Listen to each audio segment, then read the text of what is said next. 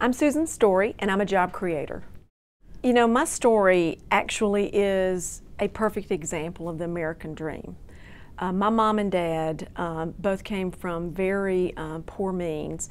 My dad was in an alcoholic home and was on the streets at 14. My mom was the ninth and the youngest of a dirt poor farmer in rural Alabama. And they always believed in this great country and that people could do whatever they wanted to do. Even though my mom or dad or either one of their families, anyone from their families had ever gone to college, it was never a question that my brother and I would go to school. We went on scholarships, we both worked our way through school, and I wouldn't change that for anything because it made me appreciate everything that I was able to enjoy, everything that I was able to accomplish and achieve. So I also was very fortunate that I had a ninth grade teacher who was a coach, and he taught algebra and calculus, and he gave me a love, besides my dad who also did this, a love for math and science. So I also decided that I was going to be an engineer. There were very few women engineers at the time, and it made me stronger because I just felt like I needed to prove something. So I went through, got an engineering degree, had several job offers, and decided that nuclear power sounded so cool.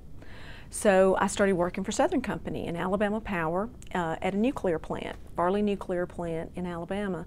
And that was a great choice. From there, I've had just the most incredible career at Southern Company, over 29 and a half years, almost 30 years, doing things as disparate as an engineer at a power plant, director of human resources, vice president of corporate services. I've been head of our engineering and construction services group. I've been a president and CEO of one of our operating subsidiaries in Florida, and now president and CEO of SCS. So when people say, why did you choose, of all the things you could have done, the utility industry? Number one, it was intellectually challenging, and I love the idea of nuclear power. But the second thing is, I would tell every young person, if you can't believe in the company you're working for, if you can't believe in what you do and how you do it, go find something else. We spend too much of our time working at a place that if we're not invested and believe in it wholeheartedly, we shouldn't do it.